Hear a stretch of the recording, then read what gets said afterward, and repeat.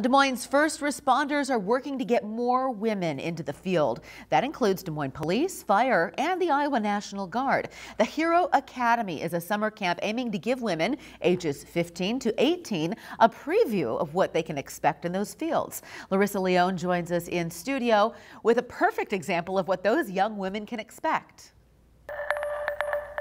Stephanie, that's right. I just saw 4 amazing ladies get pinned to officially become Des Moines firefighters. They tell me they are grateful for the programs like the Hero Academy as it's helping create more spaces for women like them.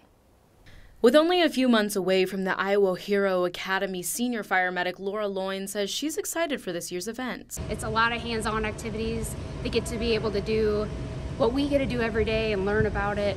But more importantly, we're going to have this supportive learning environment. Laura hopes through programs like the Hero Academy, more women can be first responders. Today's graduation gives Laura hope they're closer to that goal. It's very exciting. We have one of our largest classes, a female, is graduating. There are 4 in this current class.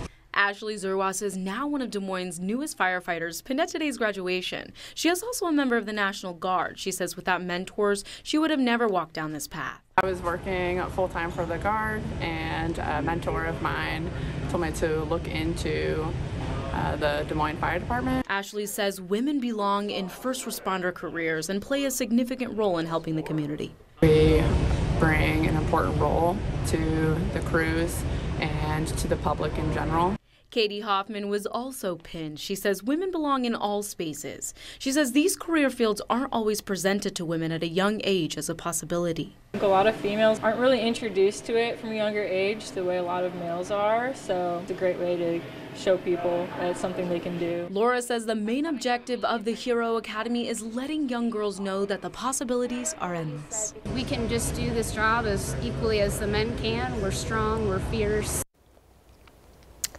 Going to the graduation ceremony and seeing this historical event for Des Moines makes me appreciate what women in this position go through to get where they are, which is exactly what the Hero Academy is all about, mentorship and learning. Registration deadline is April 29th. In the studio, Larissa Leone, Local 5 News, We Are Iowa.